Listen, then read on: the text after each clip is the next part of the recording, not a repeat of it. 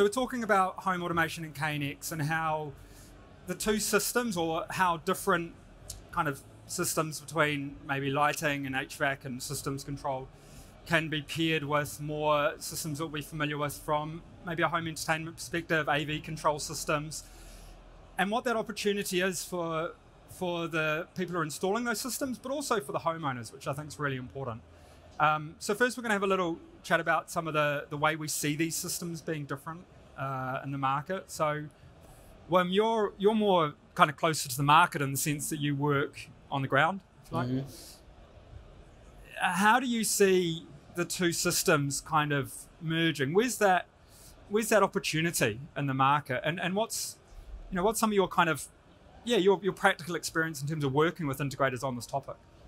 So before we go specifically to the systems, because that's a very brief answer, I think, is we're in the KNX philosophy and movement to a large extent, because they've been very successful in creating thousands and thousands of well-trained professionals that have all the skills you need to bring technology to the home. They've also been able to bring in architects and people from outside the industry to understand how important it is that the end user is happy with a solid and well-installed system. Mm-hmm. So 400 of the 500 professionals we serve in continental Europe are KNX certified. So in that sense, before going to any technicalities, this is something that no one else in the AV and control industry, where I come from for 20 years, has been able to do. There's network effects in the KNX community that nobody else has been able to do in AV or control. Because every time there's a new professional or a new manufacturer in that network, the network is worth more. Yeah. So that's on the business side. And they have practices that are well thought out.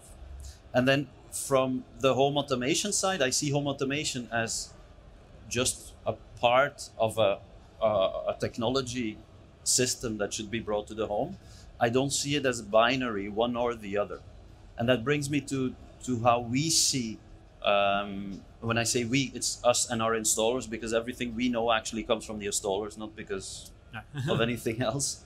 And certainly not from the manufacturers, it comes from the installers. What we see is that people want to use products and solutions for what they do best. And then the answer technically is, the companies that come from AV, they're very good at the GUI, the human interface. How do I deal with complex systems? So we think that should be done there.